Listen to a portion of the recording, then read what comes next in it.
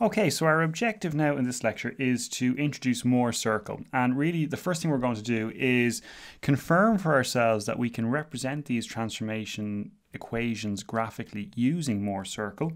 Then we're going to apply that to the numerical example that we just looked at.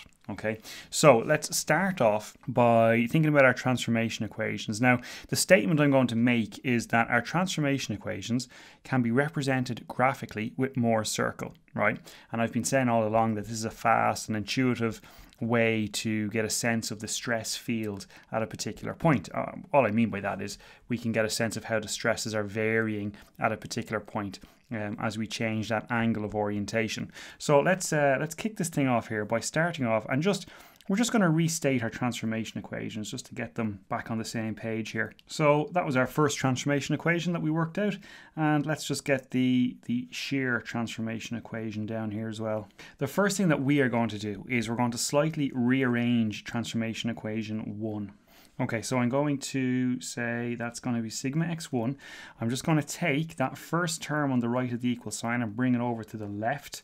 So I'll say minus sigma x plus sigma y over 2.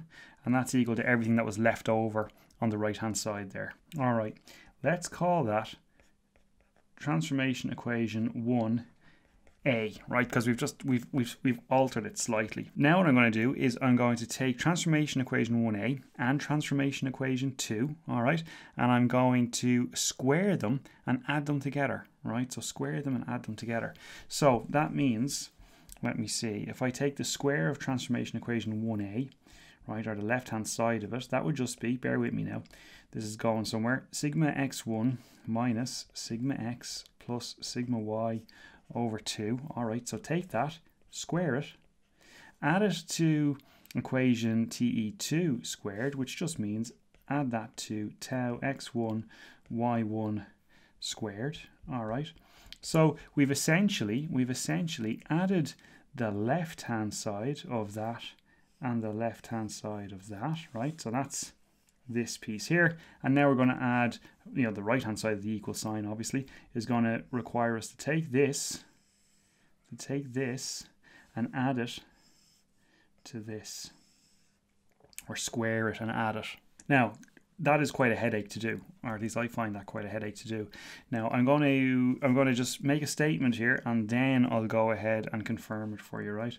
So that's going to equal, when you square the two pieces in the green box and you add them together, you're going to end up with sigma x minus sigma y over 2 to be squared plus tau xy to be squared. So that's what happens when you add the square of the elements in the green boxes. You get this. Now you might say to yourself, well, how have you gone from, you know, squaring both of these green boxes and adding them together down to this? Well, you can get there you can get there by, you know, just basically slogging your way through it and ultimately working it down to this expression here. Now what I like to do in these scenarios is jump back over to my Jupyter Notebook, and I like to do a little bit of symbolic math over in Python. So basically what I'm doing here is I'm letting Python do the hard work for me, right? So I'm going to we'll jump over to the notebook, and I will confirm that statement on the right hand side, not by longhand working it out, but by coding up the solution really, really quickly. So bear with me now, we'll just jump over to the notebook and pick up the conversation there. Okay, so what we're going to do now is a little bit of symbolic mathematics in order, well, we're not going to do it, we're going to let Python do it for us. But this is a very handy little tool, which I use quite a lot actually, when I don't really want to sort of slog my way through a lot of algebraic manipulation, right? So first of all, I'm going to import SymPy as sim. So SymPy is just a tool or a Python library that allows us to do this symbolic mathematics. All right then, now the first thing that you're going to need to do is define some symbols, right? So I'm going to want a symbol for sigma x. I'm just going to let sx represent sigma x. Now I need to define that as a symbolic symbol, right? So that's going to be sim dot symbol, and I'm going to pass into that sx, and I'm going to call this is going to be sigma x. All right, we're going to do something similar for y and similar for tau xy. So this is going to be sy, and this is defining sy. I kept them as lower cases, I think. And then we want tau xy. So I'll say that's going to be t, x, and y.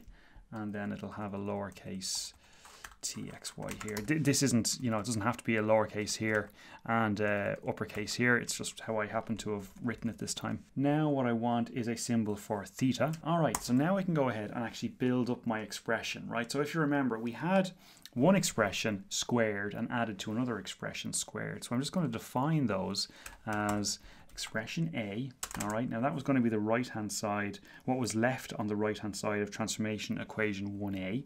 Right, so that was going to be sigma x minus sigma y over 2 times the cosine of 2 theta plus tau xy times the sine of 2 theta. All right, so you'll notice here as well, when I'm calling cosine, I'm calling cosine from the sim library, right, from the SimPy library. So I'm not just typing in cosine here, I'm typing in sim.cosine because I've imported that library as SYM, and I'm reaching into that library and I'm extracting out what it uses for cosine, or what it defines as its cosine. And then of course all the other terms I've got in here in this equation are the symbols that I've defined up here. Right, so you're just building the expression using the symbols that you've defined. And then we had our other expression, which was going to be expression B, and that was the right-hand side of transformation equation 2. And it's basically the same idea, right? So we're just building up that expression. Now, let's define expression C, right, which is ultimately the expression we want to evaluate, as being expression A squared plus expression B squared. All right, so let me print that. Let me print expression C. Now, ultimately, expression C is what we're looking for, right? So let me see what happens when I print it. Right, so I get this big, long expression, and you know, that is technically correct. That is all of this squared added to all of this squared. No problems there, but it's not really very pretty to look at. It's not very easy. Well, you know, it's not that hard to interpret, but it's a bit ugly, right? So the next little trick that we can use, instead of just printing out the expression straight away as it's being as it has been determined initially, we can simplify it. We can say to SimPy, hey, take this expression that you just worked out, try and make it simple, right? Try and simplify it down, try and condense it down. And I'm going to pass into sim.simplify expression C, and I've just contained all of this within my print statement, right? So we get this out at the end. Now see what happens. Excellent, right? We've simplified this thing right down. So what we're going to do now is take this back over into our notebook, right? So what is this? This is sigma x squared over 4 minus sigma x times sigma y over 2 plus sigma y squared over 4 plus tau xy squared. Right, jump back over into our notepad now. All right, so what did our adventures in Python give us, right? It gave us on the right-hand side, it evaluated sigma, the right-hand side evaluated to sigma x squared over 4 minus sigma x times sigma y over 2 plus sigma y squared over 4 plus tau xy squared. All right then. So, well, let's look at this. So far, so good, right? So we can take that guy and that guy. So we've got that part out, which means that all of this must equal all of this. And sure enough, actually, that is the case, because you can take all of that there and you absolutely can represent it as sigma x minus sigma y over 2 to be squared. So if you square that, you're going to end up with this expanded expression up here. So, I mean, all we've done here is we've said, yes, okay, you can take what's in this green box up here, square it.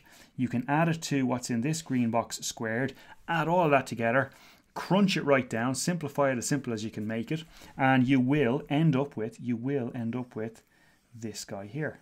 All of this stuff in here. Right, let's go ahead and define, well, we already have defined this previously, but we're going to call it or this time instead of h.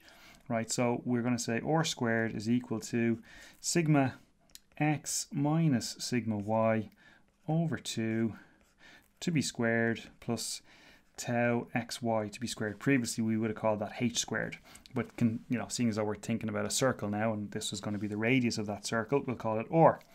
And let's also define sigma x plus sigma y over 2 as being equal to sigma average. We've also seen that before. Right, so when we take these two things, right, and we sub them and replace them up here in this equation, what do we get? We get this, just so happens to be the equation of a circle, right? So that guy there in that orange box is the equation of a circle. It's, let me just write that down. With origin, right, the origin of the circle is located at sigma average 0. It has a radius. The radius of our circle is r, and it has coordinates, or the coordinates of a point on the circle are, let me just say, coords are sigma x1 and tau x1 y1. Right, let's just relate that back to how you might be used to seeing a circle, the equation of a circle. So if I imagine an xy plane here, something like this, very straightforward, and I imagine some center of a circle here, and that center very often is given the coordinates or the symbols h and k, and we very often call the radius of a circle r. Well, if I was to draw that circle, the equation of that circle would be, and this is the xy plane, so the equation would be x minus h squared plus y minus k squared equal to r squared. So that's the equation of that circle, where that's the x coordinate and that's the y coordinate. Now we relate that back to our equation, which we've just worked out. Well, we've got sigma x1 minus sigma average to be squared, which is obviously that piece, plus tau x1 y1 minus 0 to be squared, and that's obviously that piece. And then we have that equal to r squared. So the capital R squared in our equation from our transformation equations obviously corresponds with the radius of a circle, which is that guy there. All right then, so we're getting close now, right? So what we're basically able to say is there is a process whereby we can, with very limited information, we can construct Mohr's circle. And that Mohr's circle, every point on that circle is going to be a state of stress. It's going to be a stress at some orientation within our structure. So the task usually is, when you're faced with something like this, when you've got some stresses, and you have enough information to build more circles, you go ahead and build the circle, and then you can see visually, looking at the circle, you can work out what all of the key stresses are, right? And so that's what we're going to see now. So what are the steps to building this circle? Because it's a fairly formulaic process, right? What do you do? Well, imagine if we know, we'll just say, it's going to be a little bit of writing here, but I think it's probably worth getting this out longhand. So if we know sigma x, sigma y, and tau xy, we can plot Mohr's circle and visualize the full 2D stress field. All right, so what are the steps? What are the steps? All right, so the first thing we're going to do is we're going to let the x1 axis be positive to the right, right? And the tau x1, y1 axis is going to be our y-axis, and it's going to be positive downwards. So that is the convention we are going to use. So sigma x1 is going to be our x-axis. I mightn't have said that the first time. So sigma x1 is going to be our x-axis positive to the right, and tau x1, y1 will be our y-axis positive downwards. The reason you will sometimes see the tau x1, y1 axis positive upwards, right? Now, the reason we take tau, the vertical axis, the tau x1, y1 axis, the reason we make the downward direction positive is because that means that the sense, I mentioned this in a previous lecture, but the sense of rotation on our circle, right, is going to match the same sense of rotation on our element, right? So if we were to rotate our element, let's say counterclockwise by, let's say, I don't know, 30 degrees, in order to see that same, or to experience or identify the stresses on those planes, right, we would, well, it turns out we'd rotate our circle, we'd rotate around our circle by actually 60 degrees. But the point I'm trying to make is we would rotate counterclockwise as well. So a counterclockwise rotation of our element corresponds to a counterclockwise rotation of our circle, and vice versa. Now those two directions are flipped, are opposite, right?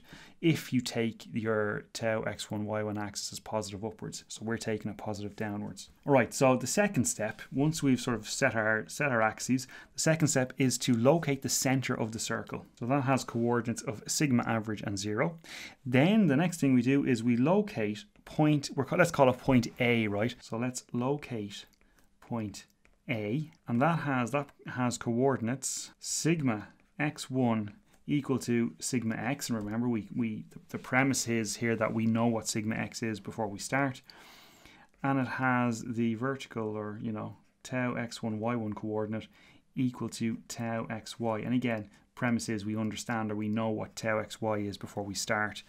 Now this corresponds to the stress on face A. Then we're going to locate point B on the circle, and that corresponds to the stress on the adjacent perpendicular y face.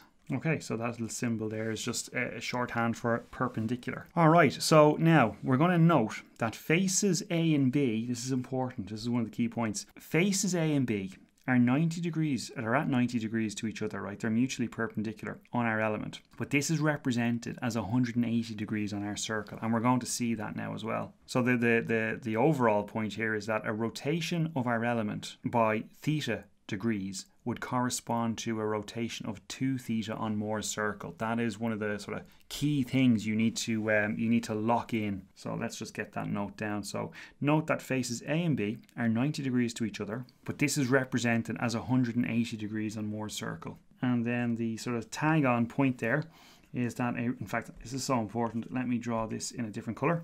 So the rotation of our element by theta corresponds to 2 theta on Mohr's circle. Okay, and so point B, we've said locate point B, but point B has coordinates sigma y and minus tau xy. Okay, and that makes sense to us. So the best way to move this thing along is to consider the previous example that we had, but we'll solve it using Mohr's circle.